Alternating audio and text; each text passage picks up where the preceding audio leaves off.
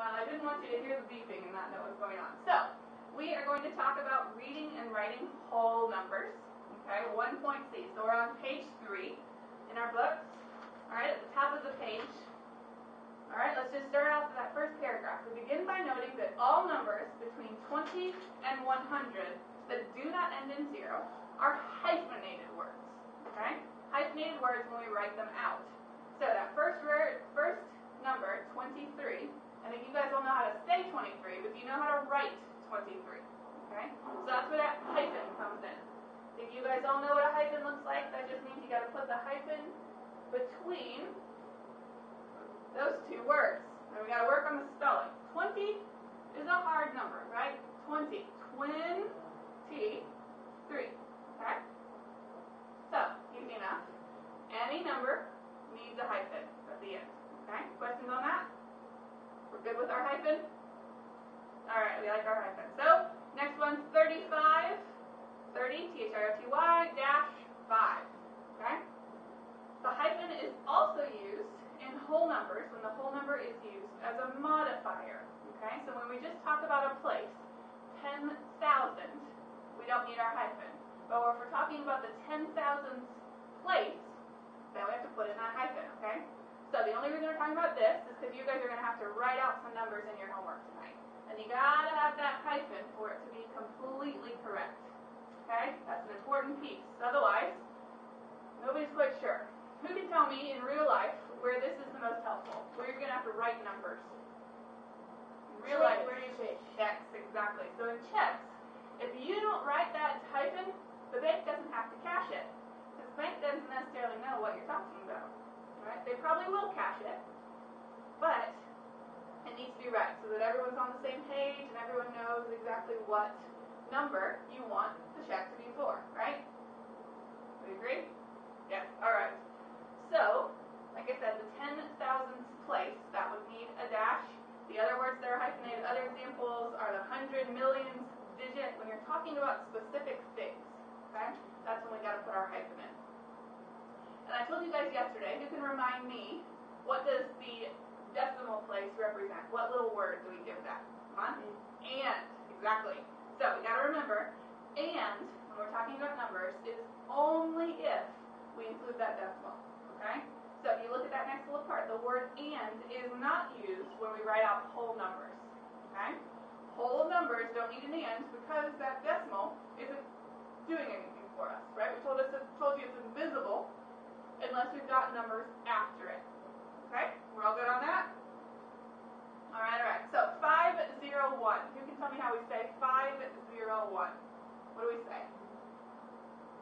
Give me some hands. What do we say? 501. 501. Not 501. You hear so many people do that, right? But if we want to get our math right and we want to get our words right, it's 501. Perfect. Good job, Tamika. Alright, so the next one, 370. Who can tell me what 370 is? Destiny? Perfect. She didn't use that word and. Awesome.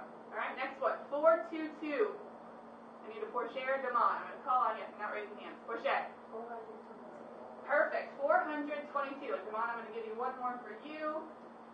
Let's do, how do you say that one? Perfect. 304. Awesome. Alright. So, we talked yesterday about our place values. You guys know we talked about the different spots. Doesn't matter if you've got numbers in them, right? What's this one? Let's review. 1. So let's all shout these out together. This is your one chance to not raise your hands. I need all eyes up here. We've got 1. So what comes next? 10. So what comes next? Hundreds. Then? Thousands. Then? 10,000. Millions. 10 million. 100 million.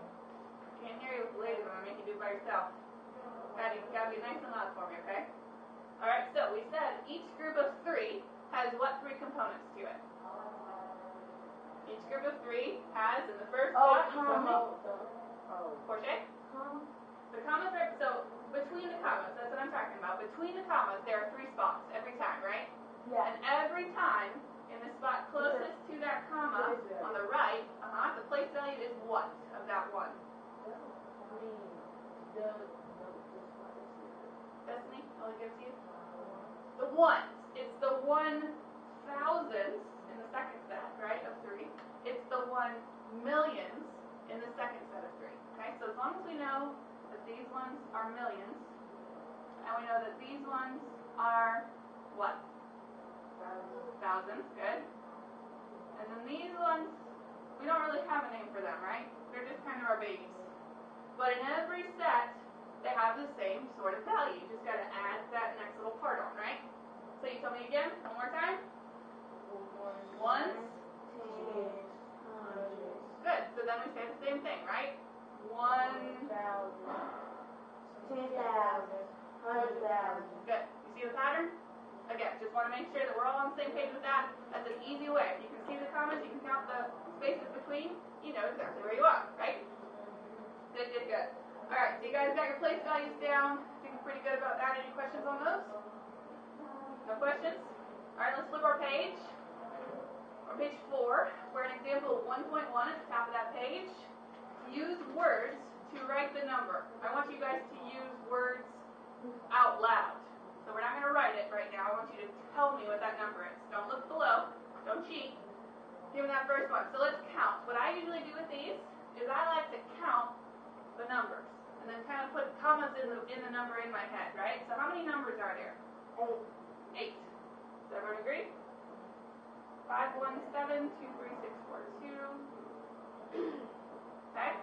So I immediately, in my head, just start putting commas in. So I can name it the same way we just did here. It's just got numbers associated with it now, right? Okay, so this 5 is in what spot? 10 million. 10 million. So we have 5, 1. This is where it gets a little trickier, right? We know that 5, 1 is what? 51. 51. Good. So 51, how many? 51 million. Good. 723,000. Good. 642.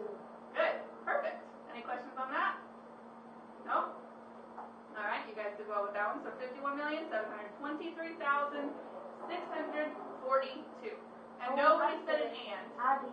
You did. 642. Oh no, don't do it. Don't write it on your paper, okay? If I hear it come out of your mouth, I'm not going to be the biggest stickler because I missed it. But if I can catch it, I'll correct you. Just make sure on your paper we don't put it in. We got to practice our check writing when you guys are making billions of dollars and you can write me your $9 billion check, okay? You know who to come to when you're making your billions, right? Yeah? Devon? Yeah? Keep you in mind when you're a millionaire? When you're a billionaire? Yeah? Okay. I'll keep you in mind too, don't worry.